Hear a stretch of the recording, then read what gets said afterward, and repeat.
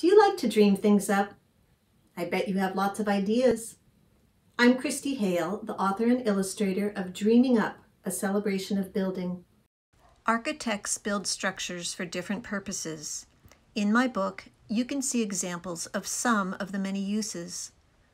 Architects can build individual houses for families, like this one in Pennsylvania, or this one in Colorado. An architect can build a housing complex, like this one in Montreal, Canada. Architects can build schools for children, like this one in Chengdu, China.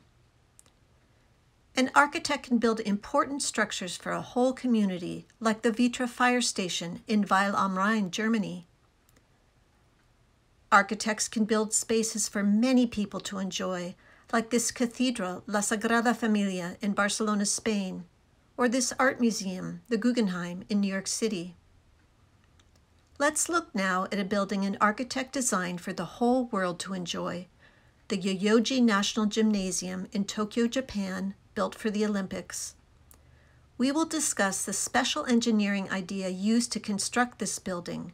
Later, you can use the same engineering idea to build your very own private space. When Kenzo Tange was a child, he was good at math.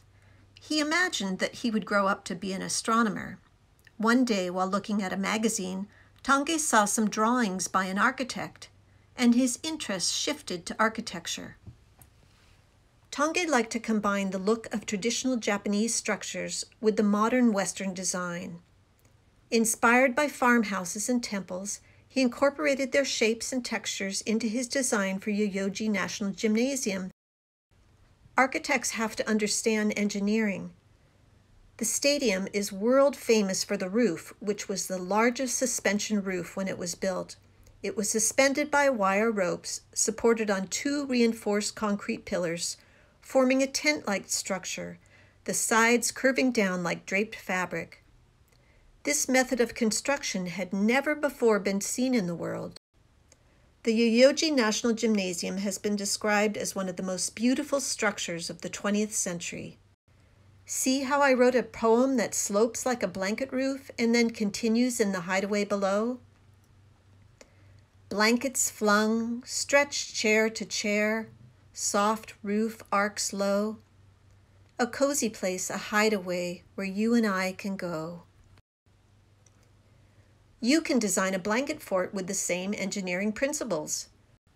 Gather these materials together to create your own hideaway. A blanket, 2 chairs, some pillows. Now it's your turn. Oh, I almost forgot. You will also need a flashlight,